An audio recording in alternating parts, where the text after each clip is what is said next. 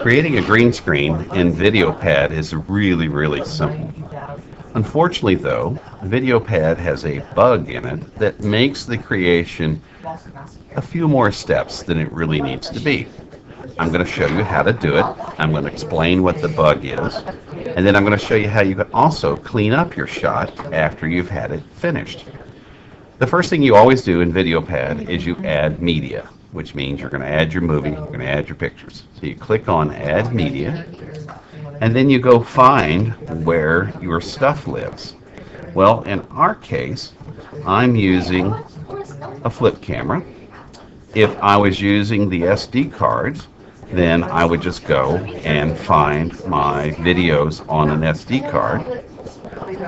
I'm now pulling in what we're going to call the overlay file.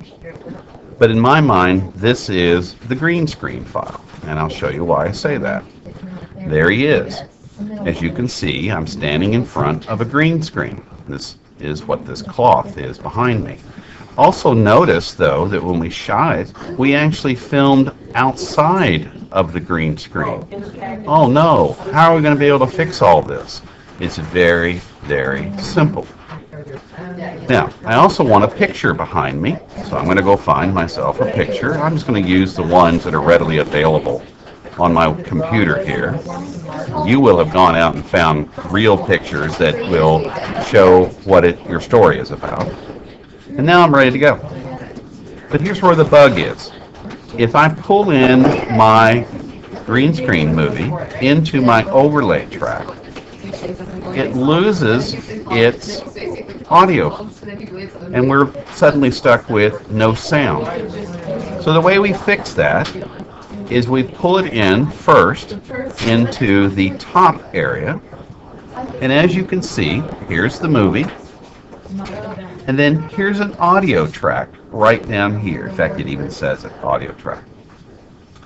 So what I have to do is right click on the movie, and I want to unlink the sound clip. Just say unlink sound clip. And what it does is it makes the sound now a separate file from the video file. So now I can come up here on the video and say, I'm sorry, I don't want you there, and I'm going to remove you. Now notice when I do that, the audio still stays right where it is. And so what I can do is I can now pull in my green screen into the overlay track where it's supposed to go. Make sure that I slide it over so it all lines up with my audio track, and now I'm done.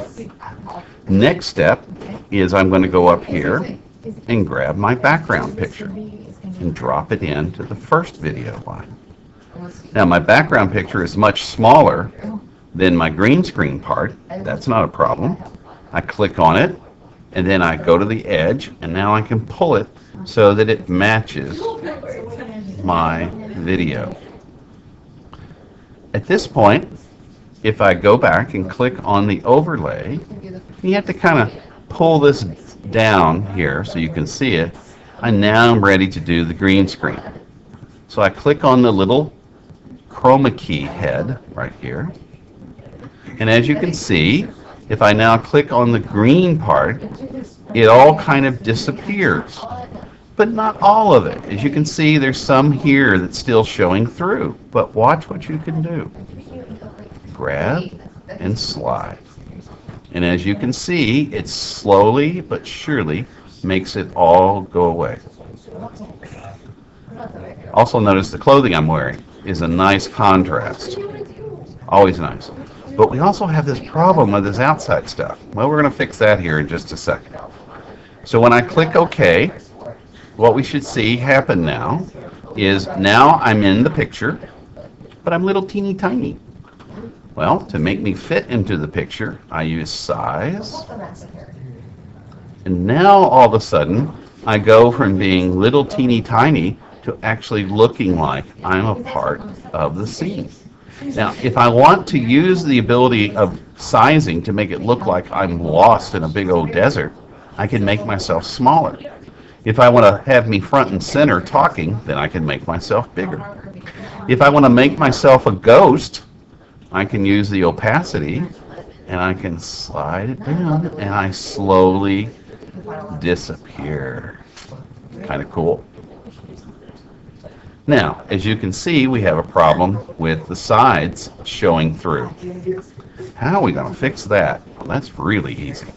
We go up here to the Effects tab, and we're going to find the one that pops in that says Crop. And over here now, I can grab the edges and squeeze them in to the point where everything in the video that shouldn't be there now disappears. Even if I have overlap down here at the bottom, I can pull it up. When I do that, it makes me look even a little bit bigger. I can even pull it down from the top if I need to. It's a really powerful way to make your picture just look perfect. Now notice when we're doing all this, there's this line right here that's moving slowly across the screen. That's called rendering. You have to allow your videos to render. Although VideoPad does a really good job of allowing you to keep working even while it's rendering. But you cannot save your VideoPad out until this line that's rendering finishes.